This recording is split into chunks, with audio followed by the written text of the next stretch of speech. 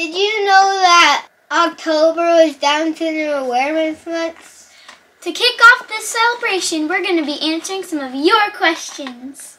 First question, what is Down syndrome? Down syndrome is a genetic condition. Everyone has chromosomes. Usually you have 23 pairs of chromosomes. You get one copy of each chromosome from your mom and one copy of each chromosome from your dad. But people with Down syndrome have one extra copy of the 21st chromosome. So all you need to remember, people with Down syndrome has 3 copies of the 21st chromosome. Question 2. Why is it called Down syndrome? Down syndrome was named for the physician John Langdon Down. He first characterized this condition in 1866. So you're saying if this guy's name was Dr. Panda, it would be called Panda syndrome? I guess so. Question number 3. Are people with Down syndrome different? Well, yes and no. There are many special characteristics a person with Down syndrome may have. For example, they could have almond-shaped eyes. They could have flatter noses, flatter face, and they're usually smaller, with smaller ears, a shorter neck. They could even have a wider space between their toes. That's called a sandal gap. Some people have a palmar crease, which is a straight line across your hand.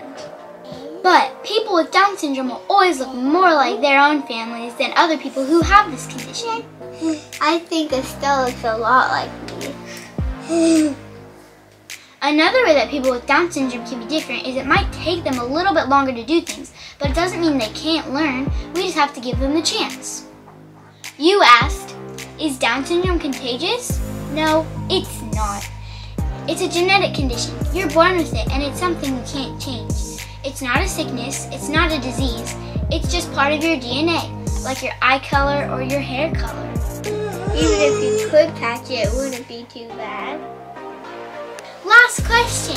Can you be friends with someone who has Down syndrome? Of course you can! People with Down syndrome are just people. You can play with them, you can dance with them, you can have a party with them, and they are a great friend. You can talk to people with Down syndrome just like you talk to a normal friend. If you see someone with Down syndrome, say hi. Give them a high five. High five. I still like to do knuckles.